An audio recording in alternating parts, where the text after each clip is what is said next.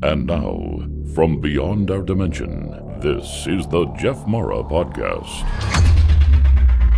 Here's Jeff. My guest is Dr. Mark Halpern, chiropractor, author, and lecturer. Despite being a successful chiropractor and someone who excelled at sports, he was actually suffering from crippling anxiety on the inside. He was able to reduce or eliminate the anxiety of 30 years, and today we're going to learn about how he did it and how he can help you too. Dr. Mark, thank you so much for being my guest and welcome. Yeah, thank you for having me. All right, I guess we should just start at the beginning, and if you don't mind, tell us about your anxiety and how you were able to help yourself. Yeah, sure. I appreciate the opportunity. I've just turned 50 last year, and I really have been dealing with anxiety probably since about the age of 12, sometime in grade 6 or 7. And I don't think I really had an unusual background. I really did have a happy childhood. I came from a good family. I had lots of friends. You know, on the surface, I was what I thought an emotionally well-rounded child. But I think starting in, the grade 6, grade 7 time where you start getting into your puberty and the high school years, I started developing insecurities and bad thinking habits. And that, over time, over several years, instead of sort of nipping those bad thinking habits in the bud, they just kept happening. And I kept going over and over and reacting in the same way and essentially developing triggers to many of life's insecurities with self-esteem and relationships and friends and all of sort of the what I would call common or normal things that teenagers go through. But, when I was going through this in the 70s, I guess in the 80s, there wasn't a lot of people talking about anxiety or self-regulation or how kids could, be helped with therapy or any of that. And I really didn't tell my parents. And so by the time I went through my early teens, by my late teens, I was already developing these really bad ruminating habits. My mind would race, it would create anxiety, and this pattern of thinking followed by anxiety, followed by more anxiety. And then this just pattern and triggers, they just kept cementing themselves. So that by the time I was in my 20s and, already in chiropractic college, by the time I was 20, developing more solid relationships, anxiety was really my base. I just remember I didn't get angry. I didn't get sad. I always just got anxious. My one emotional feeling that I had was this pit of anxiety that, the only way I could describe is it's like I was going to go write my final exam, or I was going to jump off a big cliff, or, the worst thing that you could imagine was about to happen. And you were going through that fight or flight response in your body where the body was under a tremendous amount of stress. And so I had to learn how to cope with normal everyday stressors as if they were urgent, catastrophes. And it was very difficult to make decisions, whether it was learning how to study under anxiety or have normal friendships or going out and doing social gatherings. The backdrop was always anxiety. And so I took it upon myself, being the type of person I was, that I wanted to address this every possible way I could. There was nothing that I wasn't going to try to find the answer. And I always thought that if I tried everything, I would find the thing that would eventually solve my problem. Whether it was speaking to a therapist or doing cognitive behavioral therapy or trying medications or going to energy workers or trying new quantum healing methods, homeopaths, naturopaths, chiropractors. I did everything Western-based, everything Eastern-based that I could get my hands on. And some things helped temporarily, some things helped for greater periods of time. But I never found the answer. And so to me, it was always like, oh, I got to find the answer so I can finally live my life. I can finally live without anxiety. But that never happened. And it just, years kept going by. In my 20s and in my 30s, I got married. I had kids. I was having a thriving practice. And on the surface, I just looked healthy and happy. And I was doing all these kinds of fun travels and sports adventures. But underlying it all was always the anxiety. And unless you were close to me, you really would not have known it. And so really years of trials and tribulations, I had lots of things that worked and didn't work, but I kind of threw them on the heat pile and never really went back to them. And so to make sort of a long story short is in March of 2020, when the pandemic hit, we had just undergone a renovation in our clinic, and I'm with a couple of other chiropractors. And so we were March 15th, I'll never forget, we were supposed to come into work and it was going to be our first day in our new clinic. And when we all arrived, that was the day that we were told to go home, that we were shutting down. Everybody was locking down for a couple of months. And I now had an undetermined amount of time to go home and twiddle my thumbs, essentially. And I just knew that that wasn't going to be very healthy or successful for me. And I knew that although I was doing far better in my daily life using some of the tools that I had, it wasn't going to be enough if this uncertainty continued. And so what I did is I delved into everything that I had ever tried, every book, every method, every note, every journal. I went through it all. And as I did that, I went to revisit some of the books that I had read 10 years ago. And I had those little pieces of the corner of the book, turned over that I was going to come back and revisit, but never did. And I went back and did everything. And that was really the beginning of the coherence revolution, because what I found was it was relevant, I think, for people to know what worked, what didn't work. And I felt that finally, although I was hesitant to write a book simply because I wasn't all better. I wasn't someone who never experienced anxiety anymore. And so I was always hesitant to write a book or create a course. But it finally kind of dawned on me that my trials and tribulations would benefit people. And in this time of uncertainty, with how many people were suffering and overwhelmed and stressed out, that it would be very helpful for someone to see what did work for me and what didn't work for me and the things that I could advise. And so that was when the Coherence Revolution book started. I just wrote morning and night for months in the spring of 2020. And by the summer, I had written the book and I had started the basics of this course, which is a 6-week online course that goes through the materials of the book. And at the heart of it, pun intended, is a technique called heart math. And heart math is a technique that I'm certified in teaching. It's breath work using visualization, using emotion. And it's one of those tools that helps me self-regulate my emotions. And I have found it, of everything that I've done, it's probably the most powerful thing that has given me back control over how I can regulate my own emotional response.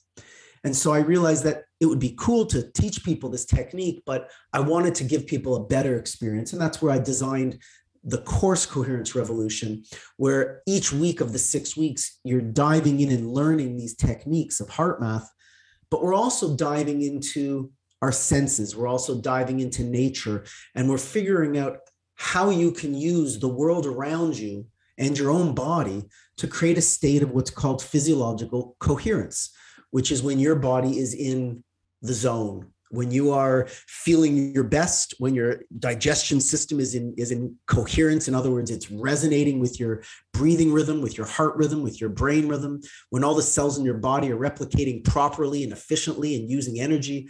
That's coherence.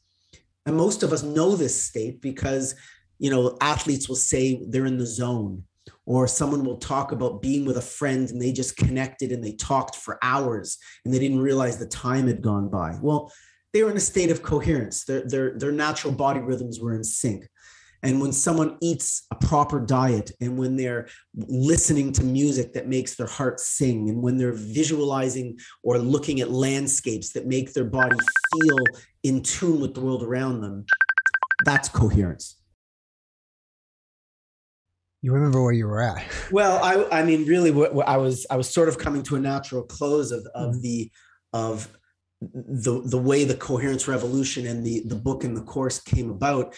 And so by the time that I had gone through this process and written everything down and created this course, it all just came together. And I had along the way, heart math, as I was saying, was a central part of this course and my learnings and how I self-regulate. And so as I was going through this course, the universe sort of provides you what you need when you need it. And so I was sort of tuning up on my ability to teach heart math as I was creating this course. And I just happened to run across someone online who was teaching heart math, and he offered some teachers to be able to learn from him as well. And as I took his course for a couple of weeks. It turned out that he was the ex-CEO of HeartMath, and that he was the one who helped create this, all the techniques in the company. And we resonated with each other. And so he came on board. And so now he's my partner with Coherence Revolution, of trying to essentially get the word and the term and the knowledge about coherence, get it out there so that people understand there is a state that you can create in your own body and in your brain, using your heart, using your breath, using visualization, and using the power of regenerative emotions. And that's really what this is all about, is practicing the emotional state that you would like to be living in. Because without knowing it, what we all do is we practice a negative, stressful emotional state, because we think these thoughts, they create stressful chemicals in our brain. Our brain then releases those chemicals. It creates anxiety in the body. And then that anxiety makes you think about those same thoughts again. And it's this pattern of over and over and over of creating these chemicals, and then the thought process, and then the body response of anxiety. And the idea is, even though you don't think about it, you are practicing it, because you're doing the same thing every day. And these patterns are just becoming more and more ingrained. And so if you can take a hold of this concept of emotional self-regulation and use tools such as HeartMath or some of the other techniques that I talk about in the course, what you're doing is you're literally practicing the emotional state and practicing the way you want to live, so that it becomes more familiar to you, and you start cementing new neurological programs. And what your brain and body get used to is creating the positive, uplifting emotions rather than the negative, depleting emotions. Do you perform the HeartMath procedure during an actual anxiety attack, or is that just something you do daily to prevent it from happening? Both. I tell patients and myself to practice HeartMath 2 or 3 or 4 times a day for 2 or 3 minutes without a stressful situation, because the idea is that you're trying to create a new set point for your emotional health. You're trying to create a new set point for how your body gets used to creating an emotional response. However, it is an extremely powerful, I call it a superpower. If you're in the middle of a fight or flight response, any type of anxiety, and you start to use the breath work with the visualization, with the emotional response, you can shut down the fight or flight response in the moment, and you can start to choose your emotional response. And so, yeah, I mean, your point is well taken. This is something that you can be doing almost just like meditation, which is what I do several times a day. I just practice HeartMath because it feels good and it puts you in a good state. But it has been very valuable to me, because I don't tell people I've eliminated anxiety from my life. I still get anxiety. I still have triggers that have been there for 30 years. Except now, instead of a trigger setting me off and ruining my day or ruining my week, it might affect me for 10 or 15 minutes, and then I can change my physiological state and I can restart and get into a whole different zone. And so it is really powerful for people who, I'm not looking to cure anything. What you're trying to do is establish a new emotional set point, so that you still want to have access to all the range of emotions. You just want the positive emotions to be easier to achieve and something your body's familiar with creating. So basically the HeartMath is you're breathing in and out through maybe your chest, visualizing your heart, and visualizing what? So it is less about the visualizing and it is more about the feeling. So I'll give you a good example. HeartMath consists of exercises and breathing exercises that you don't need to read a book. You don't need to take a course. You don't need to do any of it. You could learn it on your own. However, HeartMath has books and they have biofeedback technology. And I have found both to be extremely beneficial, because just the conscious learning of it, knowing consciously how to do it, wasn't enough for me. I first started back in 2005. I read the book and I got the equipment, and I did practice daily for a while. And I would say that I was able to get myself into a more calm state. But that's not really what HeartMath is about, is just getting into a calm state. It's about choosing your emotional response. And so I dropped it for 5 years probably, but somewhere around 2010, 2011, I remember I was sitting on my bed and I had a ear sensor on, which was measuring my heart rhythm. And so you can use their biofeedback and it tells you when you get into a coherent state, which involves the breathing, it involves visualization, and it involves feeling and emotion. And so I remember sitting on my bed, closing my eyes and visualizing myself lying on a cloud, lying on a beach, doing all the relaxing things I could think of. And nothing was changing. My physiological response, I was anxious. In fact, it was getting worse because I wasn't getting into coherence, which is something I try to teach people that, you can't be sitting there reliant on getting in coherence because then you're just getting frustrated and it works against you. But I'm watching the technology and I'm not getting anywhere. And so I started thinking to myself, what can I do to really feel an emotion? Because nothing was working for me. And so I just determined in that moment, I'm not sure why, but I visualized my daughter, who was, I think, 6 or 7 at the time, jumping into my arms and giving me a hug. And in that moment, I didn't just visualize the hug. I felt it. I felt her arms go around my waist. I felt the emotion that I feel when she gives me a hug. I felt the warmth, and I truly felt her. And by feeling the emotion of the hug, I didn't need the technology to tell me what it was telling me, because it went beep and the thing went to green. And what that meant is I was now in a physiological coherent state. I didn't need it. I felt it. I could feel it come over my body. And it was simply because when I felt the emotion with the breathing and with the visualization, that's when it helped. That's when it worked. And that was really my first time ever experiencing what I would call a coherent state. To me, before then, it was just a concept. It was something I was trying to do. I was faking it till I made it. And then once I experienced it and I thought, oh, that's what it feels like. I just felt driven. I felt passionate. I felt grateful. It just, everything came over me.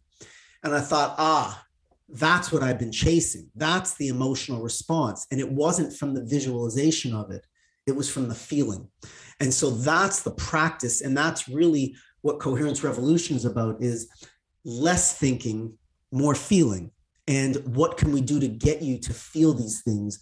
And so, when I dive into the senses, there are smells that might in the morning make you feel uplifted for the day. And there might be a different smell at night that makes you feel relaxed.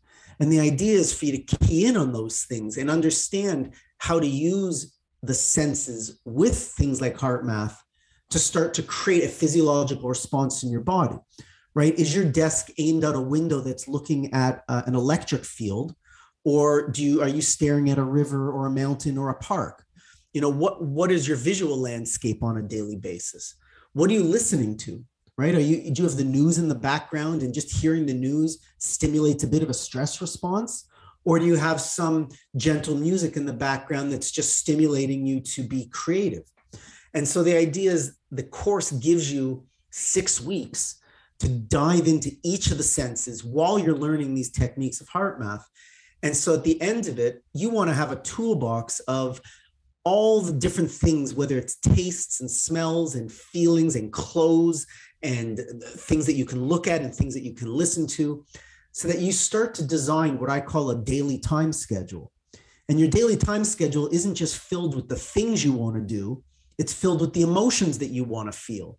And then the idea is for you to start practicing the emotions that you want to feel, so that your life, the dream life that you're designing, becomes more realistic to you, right? Because I use an example with people about going on vacation. No matter what state you're in, most people dream of going on a vacation. So whether it's going and being in a hot tub on a resort, whether it's going and doing a weekend up north with some friends, what you're visualizing is the emotional response you're going to have on this vacation. But the fact is, if you're stressed out, wherever you go, there you are.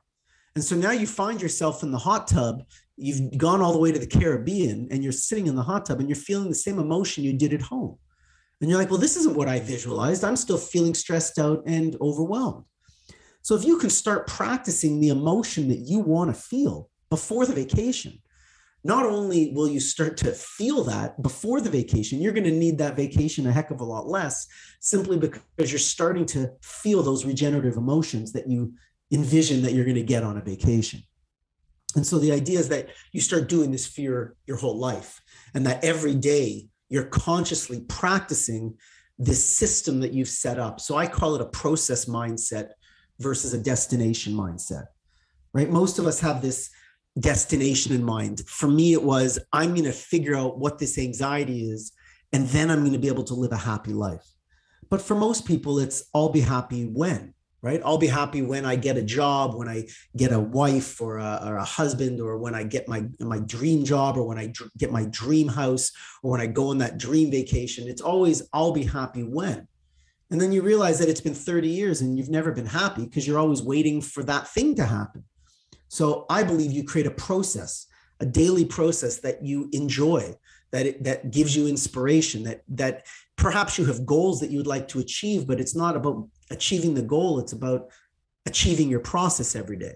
And if you fall off the bandwagon, you don't have to go and create anything. You just have to hop right back on your process that you've created, and you're right back in the swing of things. So that's really, to me, what it's all about, is having a toolbox and being able to create a life process that you can live by every day.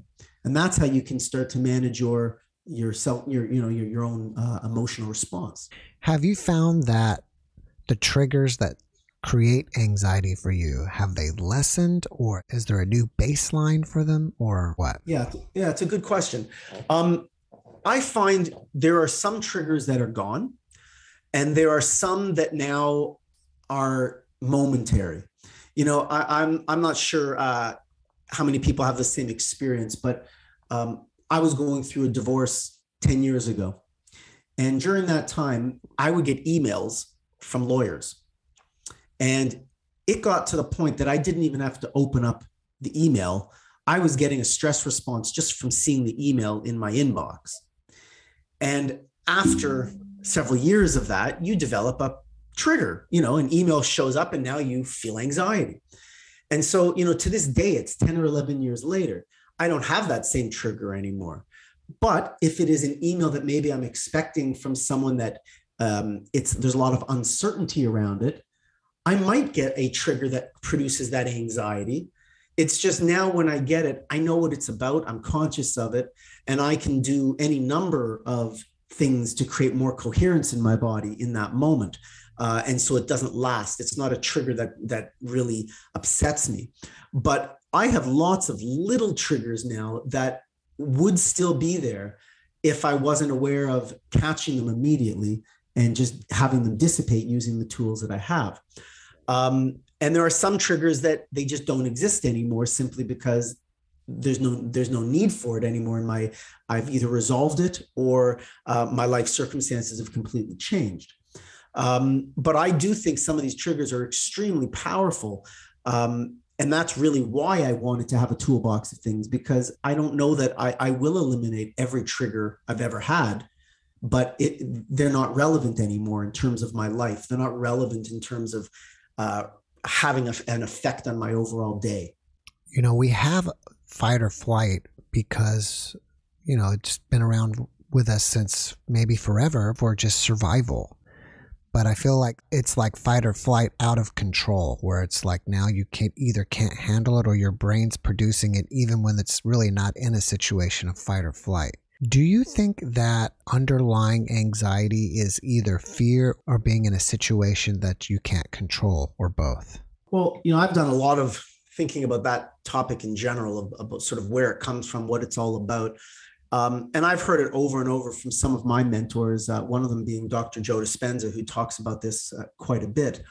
But anxiety truly is this fear of the unknown, false evidence appearing real. You're anxious about uncertainty. And that's why it's so bad as of late, because it's always about the uncertainty about what's to come.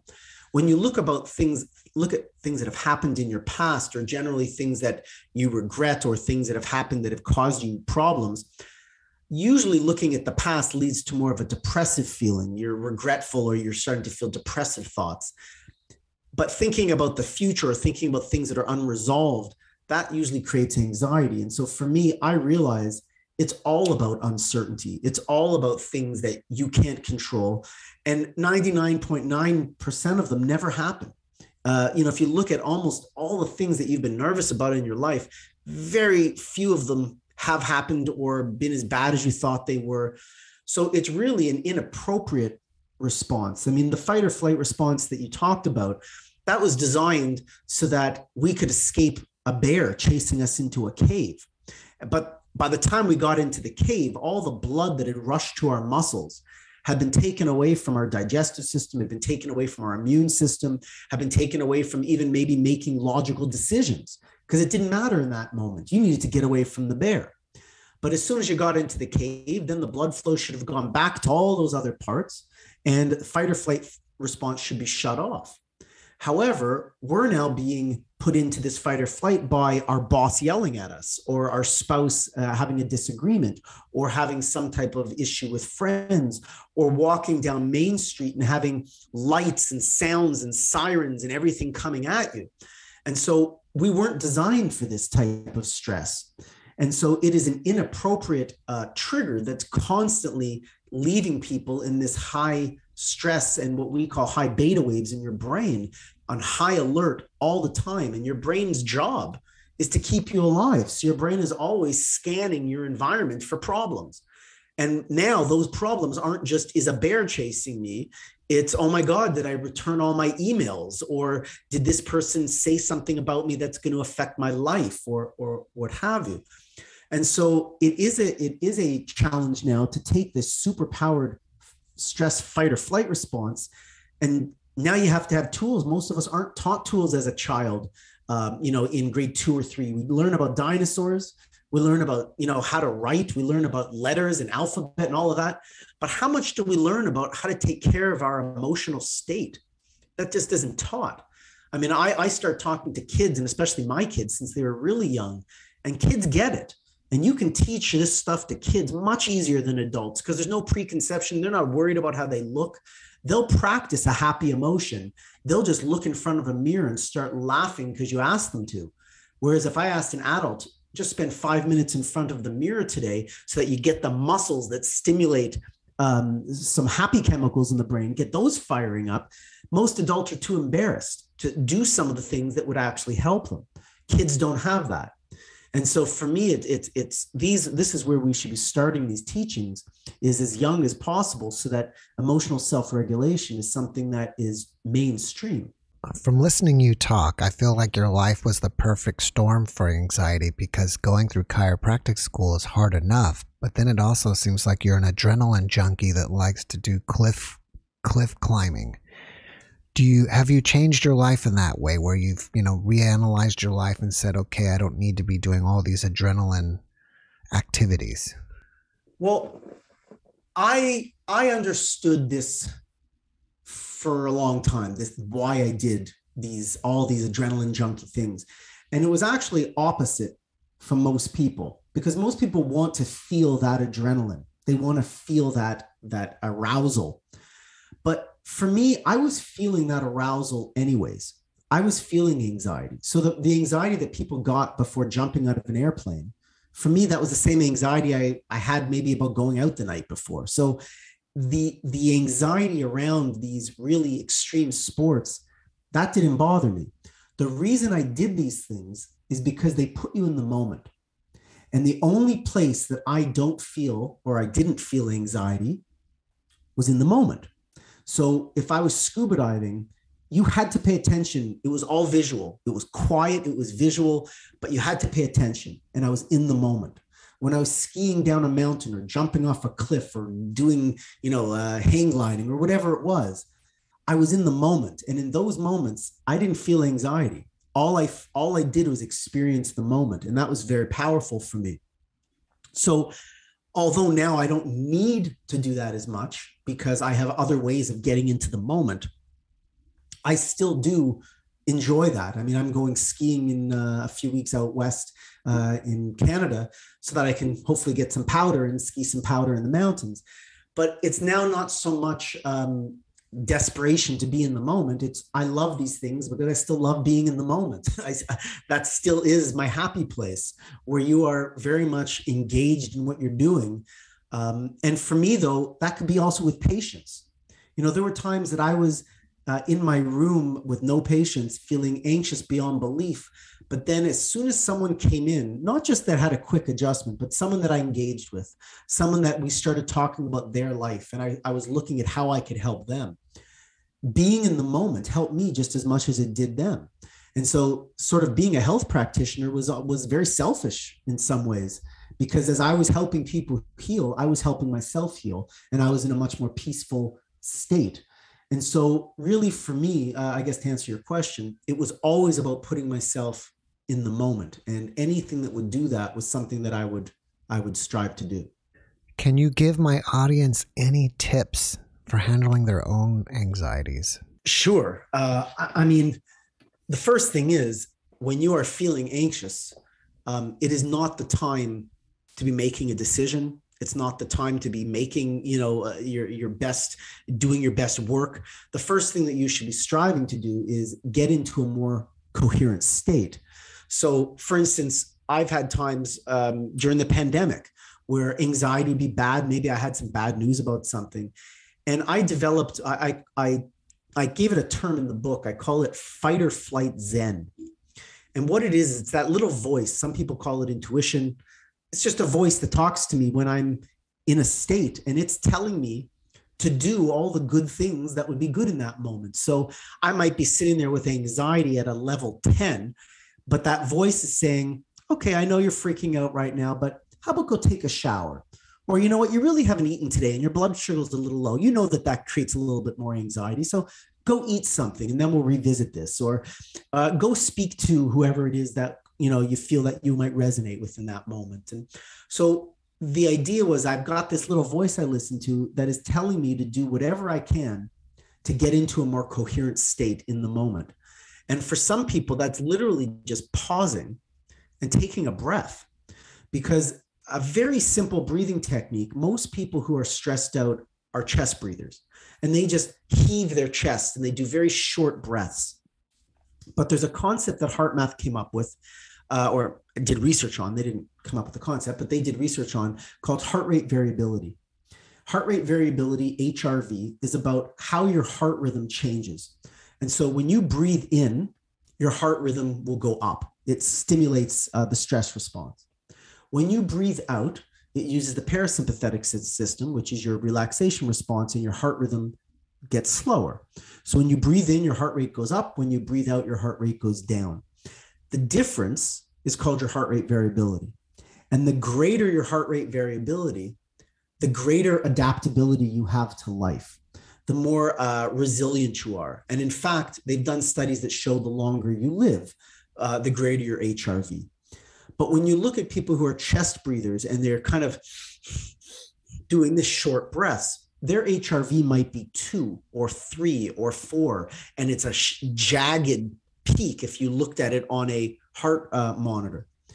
But when you start to regulate your breathing simply by breathing in through your nose for about 5 seconds and out through your pursed lips for about 5 seconds. So it looks something like this. I usually put my hand here so that my chest doesn't go anywhere. And I put my other hand on my stomach so that I could feel my stomach blowing up like a balloon.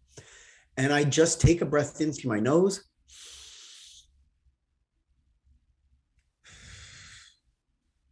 And I'm breathing out through pursed lips. And it's important to do roughly 5 seconds in and 5 seconds out. And I visualize a sine wave where you're breathing in and then you're breathing out, and then you're breathing in and you're breathing out. And if that sine wave is about 5 seconds in, 5 seconds out, you start to change your heart rate variability. And after even just a minute or two of just that, forget about the rest of the technique. You're more centered, you're more relaxed, and you're better able to take or make a better decision.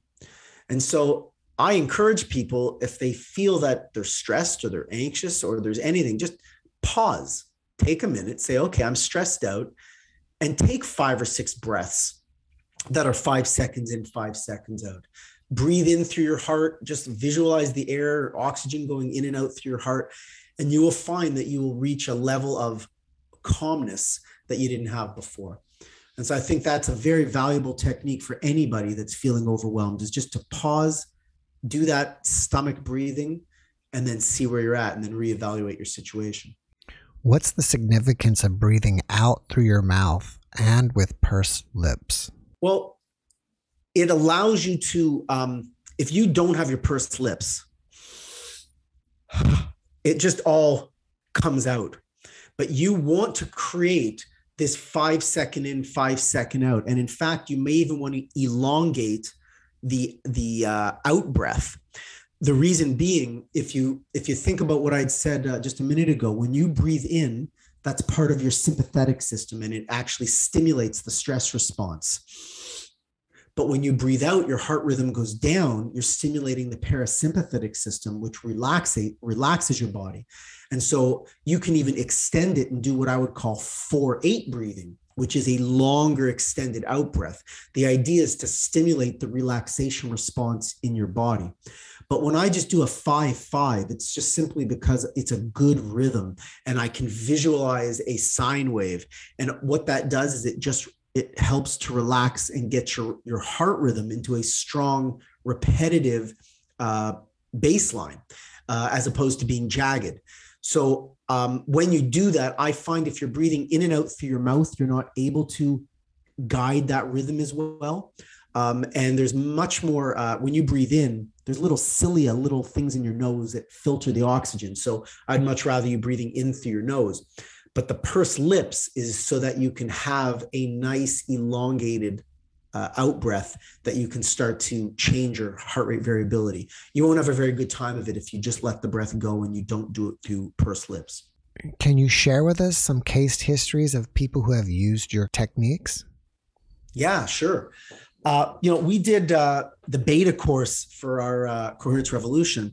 We did it over the summer, and I put quite a few people through the experience. And it was really just amazing to see, because I wanted to have a good group of people that were representative of my whole community.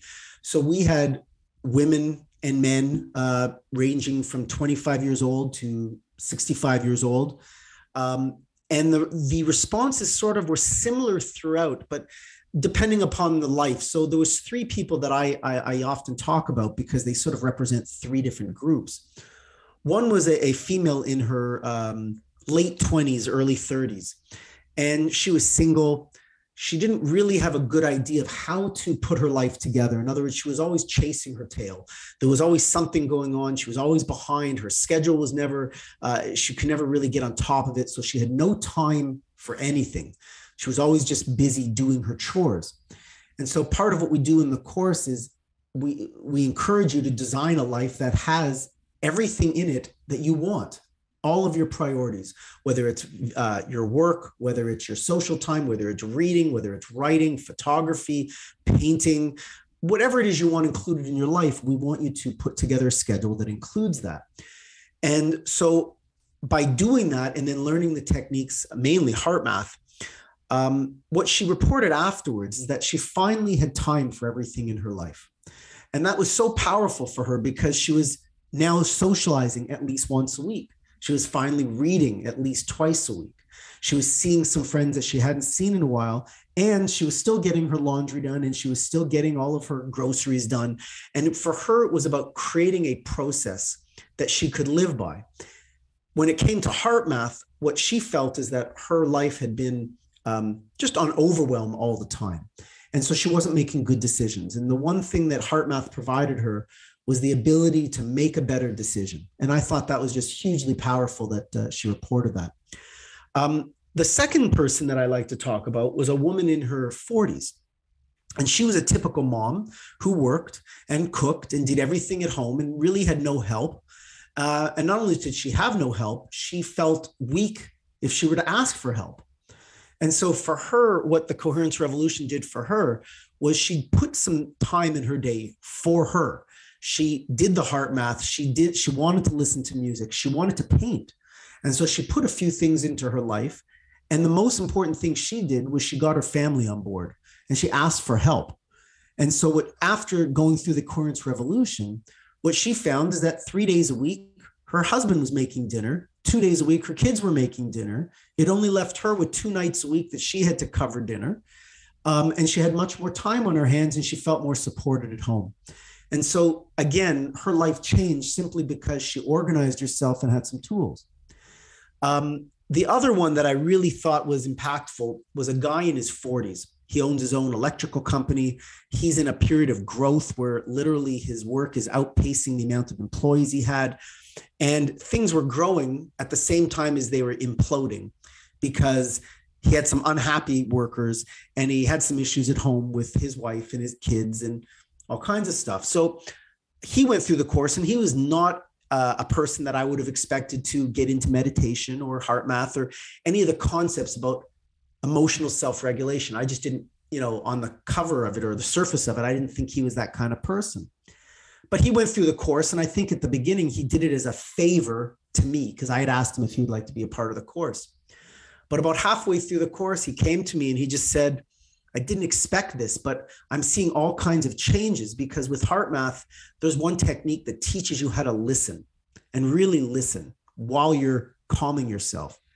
And so he came up with 3 new initiatives at work to help his employees. He got him and his wife into therapy. He got his kids doing activities that they would never do. And so what he came to me and he said, I just never expected these type of changes, simply by allowing myself to create a life that felt more coherent to me. And so what I'm seeing is across the board, whether it's a man in his 40s or women in their 60s or women in their 20s and 30s, once you develop a process and have a toolbox, you start to feel more resilient about your life. You feel that it's not as overwhelming, and you feel that you've taken back control. And so in all these 3 different cases, really, these people have control now, or at least perceived control. There's not as much uncertainty in their life. And to me, that's everything. And, they're still involved with the coherence revolution and still going through, because what I advise people is to keep going, keep delving into these concepts, keep learning, and keep adapting your life to make it better. You mentioned earlier that one of your mentors is Dr. Joe Dispenza. What do you offer that is different from what he's offering? It's a good question. Me and my wife were, just avid fans. We did 4 or 5 week-long events with him, and meditating in a group of 1,000 people is just overwhelming. But the one thing that we find, and on the Facebook groups or on social circles, people would come home from these week-long events, and what would happen is they would now want to be doing the work, and the work was the meditation. But people have a hard time incorporating this into their life. And what Coherence Revolution does is it builds upon his concept of anxiety being an addiction, and it builds upon his concepts of creating new neurological patterns in your nervous system. But I take it a step further to give you time and a framework to practice the emotional state you want to feel. It's really about taking the knowledge and some of the concepts and saying, how can we literally introduce this into our lives and practice them? And so, although some of the work is based upon Dr. Joe, most of it is just taking heart math and the concepts that I learned by becoming a certified trainer of heart math and saying, how else can we create coherence? Yes, you can use your breath. Yes, you can use emotion and visualization, but how else can we use the world around us? Right? Is it valuable to people to know that when you walk down the street, a busy main street, that the buildings and all the lights, that produces a state in your brain that creates stress? So if you're going to take a 20-minute walk, wouldn't it be helpful for you to learn that walking in the park is going to put your brain into alpha? And that's going to allow the brain to be in a more healthy, healing state. And so if you're going to be doing that 20-minute walk, wouldn't it benefit you from doing it in the proper place so that you're actually getting the benefit out of it? And so what my course allows you to do is to dive into each of these and get coaching and get support on each aspect of your life so that you can design a process for you. And so I believe I do take concepts from HeartMath, Dr. Joe, also Bruce Lipton, who did the biology of belief and how we can change our subconscious beliefs. These are all powerful concepts, but I think what is needed is like Coherence Revolution, the course that I put together, is taking some of these gurus and some of these brilliant people and saying, okay, but how do we utilize this in our daily life? And how do we create a process for me that now I can go out and utilize these concepts? And I think that's what we've done. Yeah, it sounds like that yours is more based on your heart math, where his is more based on meditation. Well, I would say it on a very basic level, that's very true. He is very much about specific types of meditation and how to train your brain. And so, I talk about a little bit of his stuff in the course, but I don't teach his stuff simply because that's his meditation stuff to teach. But I definitely recommend it. And, when I talk about in the Coherence Revolution about having tools, there's no better tool that I use than my daily meditations. And it was really powerful for me that when I went to his first or second in-person workshop, he had a band of researchers, a team of researchers from Germany at the time, who were using HeartMath, who were sort of associated with HeartMath, and they were doing research on the brain as he was teaching his meditation. And so it was really cool to see how he was using HeartMath and some of their scientists and some of their research to forward his work. And so it really just, all of it resonated with me. I felt like, okay, I'm in the right place here. I'm creating a good thing here that's using some really reputable sources, simply because as soon as meditation became not just a philosophical thing to do, but a scientific researched thing, you've now got people who maybe before were on the fence about joining in or being a participant, now are saying, oh, you know what? I see the validation. And that's what it did for me. HeartMath was validated by Dr. Joe's work simply because I looked at all the research he was doing. And so I felt, you know what, great. I'm in a good place here to be teaching this because there's a good scientific foundation for it. I think it's really awesome that you had that device on your ear that measured your brain wave and told you that you were measured your heart rate, heart rhythm. Heart rhythm. There you go. That told you were in coherence. Is that something that's part of your course or something that's easy for someone to acquire? Yeah, well, anybody can get that technology. You can go to HeartMath and get that. In our course, I've developed a relationship with HeartMath, and we have a page in the back end when you become a member, and we have affiliate links. So you can click on the affiliate link and get a discount for any of their products, whether it's a book or whether it's a biofeedback technology, because they do have biofeedback for computer, for mobile phones and that type of thing. And as I said, I've had their technology since probably about 2005, 2006. And I've used it on and off. But I found that when I started learning from a coach, HeartMath, I finally got it. And not that you can't do it on your own, but I certainly had a much better understanding once I was able to go through some of the training. So you have the book and you have the course. What is the difference of using one versus the other? Well, the book is really a companion to the course. Everything that I write about in the course, I dig into in everything I write about in the book, I dig into in the course. But the book doesn't teach HeartMath. The book mentions HeartMath. The book mentions some of the worksheets, but you're not given the workbook to actually deal with. It talks about practicing emotions, but you're not getting the breakout rooms so that you can actually practice these things. So really the course is the practical aspect to the book. The book outlines it. And I think that's why when you sign up for the course, you get the book because I want you to read the book along with the course. And it kind of makes sense as you do that. You can certainly read the book without doing the course.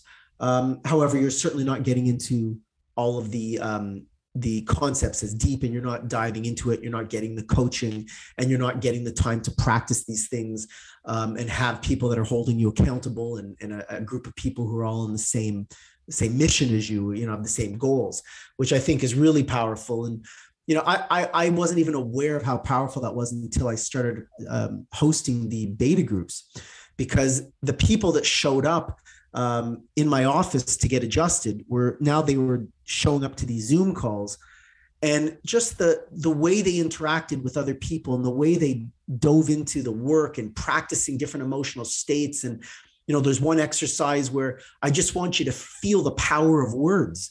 And, so they're sitting there looking at another person after giving permission, and they're looking them in the eye and they're saying, I love you. And then they feel how that feels in their cells. And then they look at someone and they say, I hate you. And they feel it in their cells. And, it's just a matter of getting a hands-on experience of what does coherence feel like, and how can you achieve it? And what are the things that are depleting you on a daily basis? And how does that feel? And so the course gives you that framework and allows you to dive into these concepts, whereas the book mentions them. So really the book goes with the course. But for people who want to make a change and want to dive in and make a change to their life, the course is for them. All right. Well, after watching this podcast, people may want to reach out to you and ask you questions. Are you open to that? And if so, how can they reach you? Absolutely. So there's a couple ways. On the website, if you have any questions, my email is right on the contact us page. It's support@coherencerevolution.com. But for anybody listening to this podcast, I wanted to give you an opportunity to read the book and take the course. So there is a special page that we have. It's www.coherencerevolution.com/2022. And if you go there, coherencerevolution.com/2022, there'll be a code that you can download a free ebook, so you can read the ebook for free. And there's also a code for 50% off of the course. So if you'd like to take the course, I encourage you to take advantage of the 50% off special. You can also, if you happen to be driving or don't have any devices with you, if you text the word coherence to 647-955-7411. That's text the word coherence to 647-955-7411. They'll also send you a link and you can get a free ebook, and you can get 50% off the course or the workbook, or both. So I really hope people do take advantage of it. And if you have questions, feel free to reach out. I'm happy to correspond with whoever. You can also find us on Facebook at Coherence Revolution Community. You also have a YouTube channel, correct? Yes, I believe that's just under Coherence Revolution as well. Yes. What kind of content are you producing there? Well, there's going to be many more videos and podcasts. Right now, it's just a whole bunch of videos that we put together for the Coherence Revolution, and some testimonials about people that have gone through the process. So that's there now. But in the future, we're going to be doing more live Facebook live stuff, and then we're going to be doing some YouTube live stuff, and so that's all being created as we speak. It's this has been a big undertaking and a venture, and it's just really exciting to see it all start taking off. All right. Well, before we finish up, can you give us one last positive message? Well, I think I'm living proof that you don't have to live in a state of anxiety and overwhelm, and simply using your breath can change your whole world. And for anybody out there that just doesn't feel that or has never felt that, take a minute to do the breath work I was talking about, to do a few breaths through your stomach, and in through your nose and out through some pursed lips. See how your body responds, because we can use the world around us, and we can use our own breath to change our physiological state. And I know firsthand that I suffered for many years. And when I say suffered, it was hours and days at a time with unrelenting anxiety. And it just doesn't have to be the case. And so if you can use me as an example and someone perhaps to give you inspiration that it's possible, that's wonderful. And if you're someone who isn't debilitated, you're really just looking to improve your life. Well, there's lots of things that you can do on a daily basis to create a process for yourself that will keep you inspired on a daily life. You don't have to be suffering if all you want to do is be inspired. Well, this is also for you, because we just talk about how to make your life more resonant with you and be able to create more inspiration in your life. So I encourage everybody to check out the Coherence Revolution and join us. Well, Dr. Halpern, thank you so much for joining me today. I really appreciate you. I wish you the best, and I wish you massive success with your course and your book. Thank you so much for having me. All right. Enjoy the rest of your day. Okay. Bye-bye. Bye-bye. Thanks for watching the JeffMara podcast. I really appreciate you. Another way to show support is through YouTube memberships. And if you do, there are loyalty badges and other perks depending on your level of membership. All you need to do is click the join button underneath the video to find out more. Thank you for your support.